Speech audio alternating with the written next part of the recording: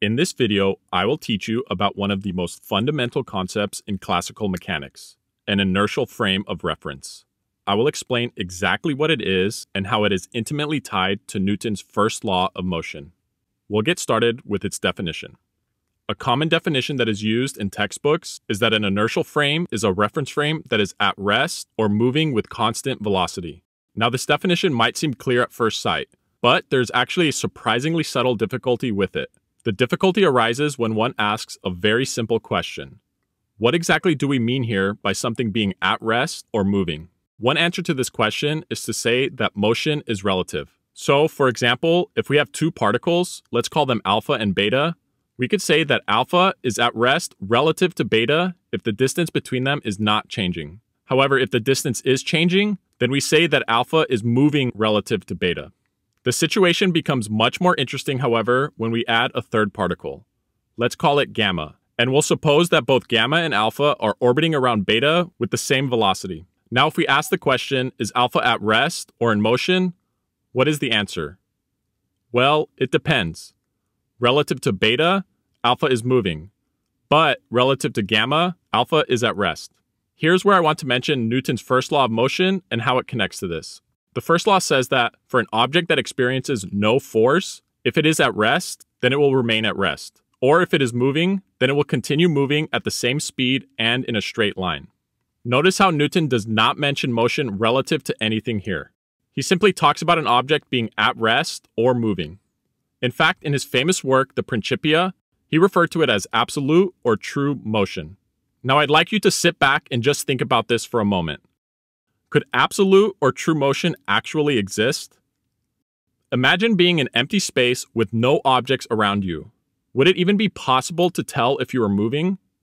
If there was no reference point whatsoever that you could compare to, could you actually know if you were ever truly at rest or in motion? And if you could, how? By what means would you know this? This is the incredibly subtle difficulty with trying to actually define an inertial reference frame. In order to talk about the motion of an object alpha, we always need to have another object beta. This second object can then be used as a reference point to be able to say if alpha is at rest or moving with respect to it. And if we want to use Newton's first law of motion and speak objectively about this type of motion, then it seems that we would need to find an object beta that is truly at rest, something that could provide a true rest frame. But there are no such objects that exist.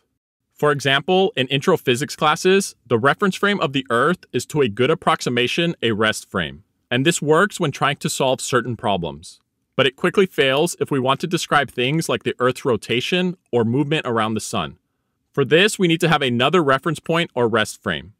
You could perhaps choose the sun, but the same difficulty applies.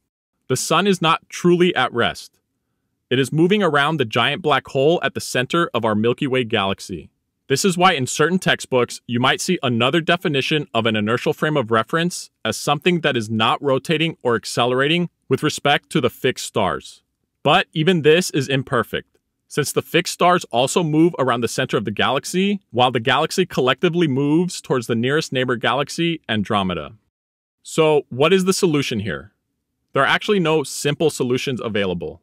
Isaac Newton saw this problem when he was formulating classical mechanics and thought that the only solution was to posit the existence of absolute space. According to Newton, the one thing that is truly at rest is absolute space, and all motion should be conceived as motion relative to it.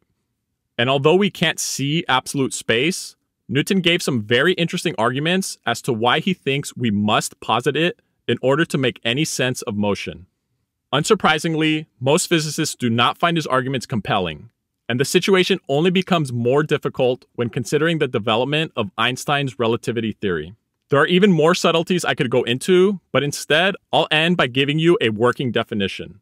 For the purposes of studying or actually doing classical Newtonian mechanics, the most useful and commonly accepted definition of an inertial frame of reference is to just say that it is one in which Newton's first law of motion holds.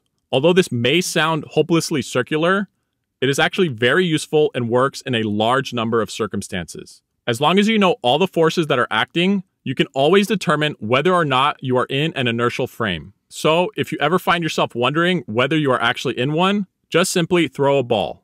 If it moves with constant speed and in a straight line, then you are in an inertial frame of reference. If not, then you must be in a non-inertial frame, which will be the topic of the next video in this playlist.